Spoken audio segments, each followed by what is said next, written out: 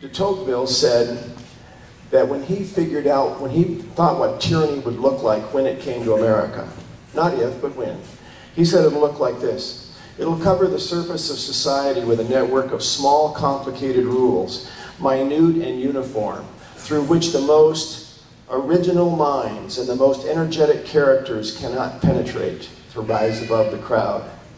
The will of man is not shattered, but softened, bent, and guided. Men are seldom forced by it to act, but they are constantly restrained from acting. Such a power does not destroy, but it prevents existence. It does not tyrannize, but it compresses, enervates, extinguishes, and purifies a people. English was his second language. Isn't that brilliant? And doesn't that describe the myriad of laws and regulations and the 20,000 pages in the Code of Federal Regulations and the thousands of pages of new laws being passed all the time? We're breaking some of those laws now and couldn't possibly know.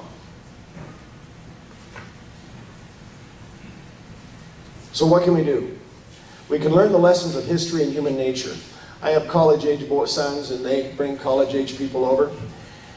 And I get to talk to them about the founding and about the Constitution.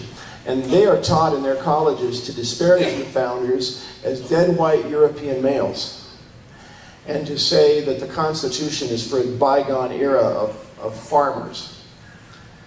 And I ask them, really, what is it that makes you think you're so smart? And they say, well, we can text. We can tweet. These guys never used a laptop, never drove a car. I said, well, how long do you suppose it would take if we brought Benjamin Franklin forward for him to learn how to drive a car? A day. The next day, you'd be improving it. How long would it take you if you were transported back there to become fluent in 5 languages and learn the history of the world? Our founders were fluent in history and in human nature. We can teach these lessons to our children, our friends, our neighbors, and our enemies. And we can learn and teach the United States Constitution.